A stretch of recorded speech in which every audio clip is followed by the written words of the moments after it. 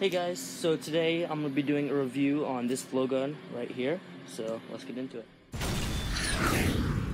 Alright, so this is a 0.625 caliber 5-foot BlowGun. It's made by Coasteel, and I got this on Amazon for around, got it for around $30, but the price changes like every 2 days, so you should check back because you can get it around $35. That's a good price for it. What I like about this is actually is about hiking stick high, and it comes with a little piece that goes on the end that you can use as a plug, so you don't get any dirt in there if you want to use it as a walking stick. It actually works pretty well. It's made of some kind of metal. BlowGun comes with 15 mini broadhead darts that are mainly used for hunting. And if you ever shoot this into a tree, make sure you put out horizontal to how the head is, because if you do it the wrong way, it'll actually bend this and it'll come off. I've done that several times. As you can see right here, this one actually fell off.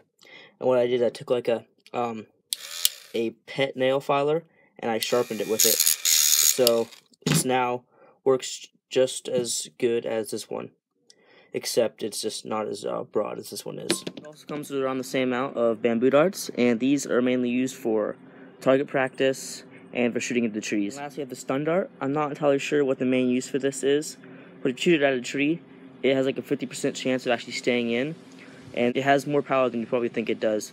It can go right through cardboard, and it can even stick into walls, sometimes trees. So I think that's all that comes with it. I have actually made one kill with the BlowGun, and that was a rattlesnake. I'll show you a clip of that somewhere in this video. Alright, so now I'm going to show you how to shoot this. So first, remove the end piece, grab a dart, put it in, and it's going to sit right there until you push it a little bit farther, and you're going to hold that with your finger. And it slips down, just kind of sucks back, and that'll bring it back to where it needs to be to blow it. So you're going to put this in your mouth, and the farther out you put your hand, the more steady of an aim you'll have. And when you aim, you just blow, and you actually want to come from your stomach, not your cheeks. You still want to puff up your cheeks, but mainly your power will come from your stomach. So I actually figured out another really good use for this BlowGun.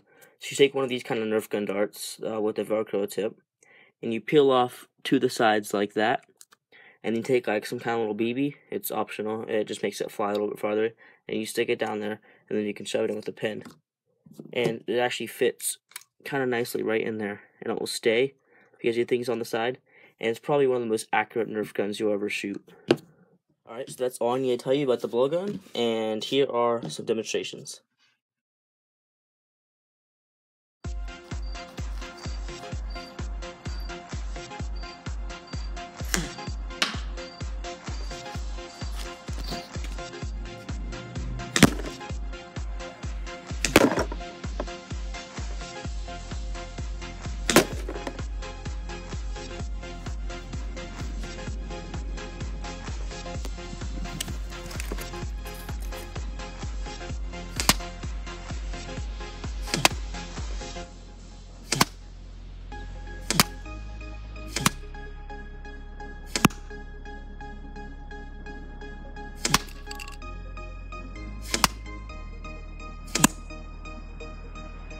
I just shot a couple darts at a stump with some paper.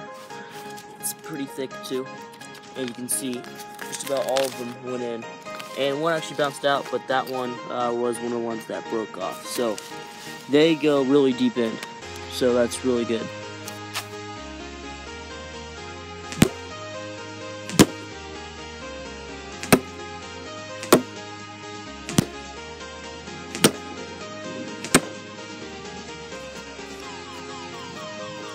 Look at this. This one almost went all the way through. And yep, so that's all the bamboo darts right here, and they all went in, and I was standing a little bit past that sidewalk right there. So it is pretty accurate. That bounced all the way from the basketball, hit the wall, landed right here.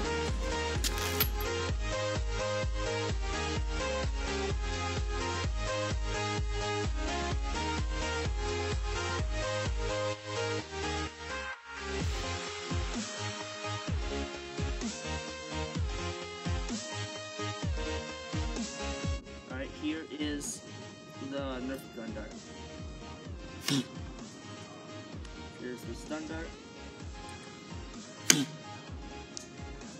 And here is the bamboo dart. Alright. The Nerf gun dart, and this one went about 50 feet. Blue dart, and this, our house is like way over there, so that's like 40 yards. Here's the bamboo dart, and this is about 50 meters away from our house. So before I show you this next clip, I just want to let you know that it may be kind of graphic. This is the video of me shooting the rattlesnake, and normally I wouldn't just kill it, but it was on a very popular path that we're on. It was in the very middle, and it wasn't going to move. And I actually got it recently, so I kind of wanted to test it out. And so I shot it a couple of times, and then I put it out with a rock, and I was able to cut off the rattle, and I actually took that home. If I had something to take it in, I actually would have brought the entire body home, maybe skin it, and we could have eaten it, but I had nothing to put, nowhere to put it. So I just want to let you guys know, and here it is. Woo! What's in its mouth? I wouldn't get much. They can strike like 6 feet away. Hold on. Wait, hold the camera. That's crazy. Hold the camera. Like, I must have stepped right over it. Yeah, you did. I didn't even see it. See, this is, I almost stepped on it. if that thing could... Oh, you can get your dart back. He's not. You're on film.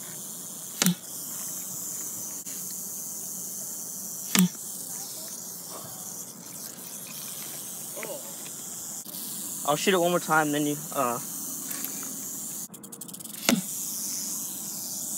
kill you. Alright, I'm gonna try. There's a rock. It can still kill you, so be careful. Jonna. What? Get more blowgun darts. Yeah, those... They're no good to you. Yeah, because it's got the venom on it. That was exciting. Did you kill it? Yeah.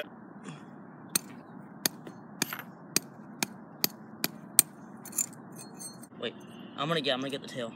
There's a bird in here. Really? See, it's still moving, but look at that. It's still moving.